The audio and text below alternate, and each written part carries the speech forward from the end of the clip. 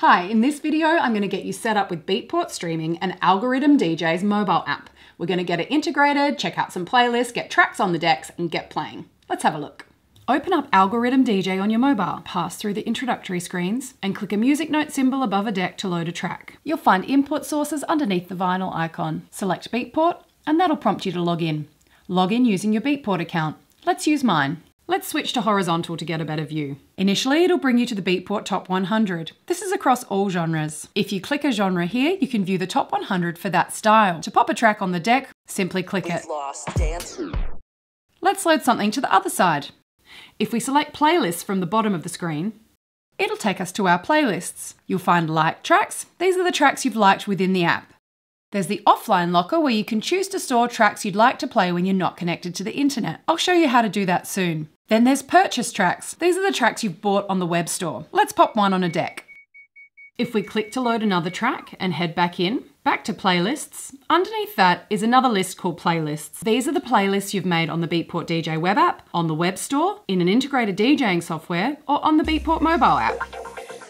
If we click to load another track, we can have a look at what else we can do from within the search area. This menu button allows us to like a track, add a track to our queue, or we can add it to a playlist.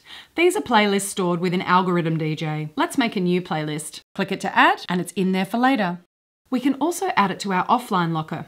The folder icon next to the BPM lets us know that that track has been saved locally and is safe to play when we're not connected to the internet. Finally, we can preview the track. Next up is the Explore tab. Here you'll find new. These are new tracks across all genres. Below that is My Beatport. This is what's new from the artists and labels you follow. Underneath that, everything's divided up by genre again, and you can check out what's new in each style.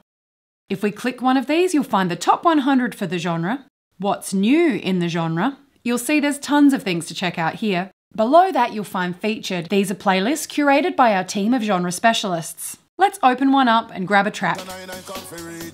This is a good opportunity for me to highlight neural mix. The end below the decks allows you to choose what sort of neural mix you'd like to use. Then if we click the faders above the play button, we can have a play. Here we can choose to turn down or mute the vocals. Do the same with the drums. Or the melodies. This is a fun way to play around with different styles of mixing. Some other options in this tab are your traditional EQ or isolators,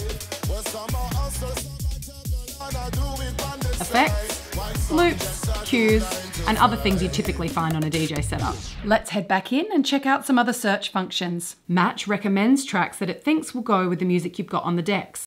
Let's pop some of these in our queue.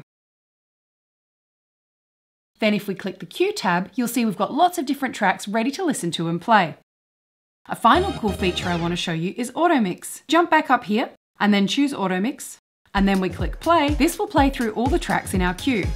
We can skip tracks, check out new tracks, listen to blends done by Algorithm, and see what works with what. And that's it. Now you're set to get DJing with Beatport's entire catalogue right from on your mobile. Have fun, and I'll see you next time.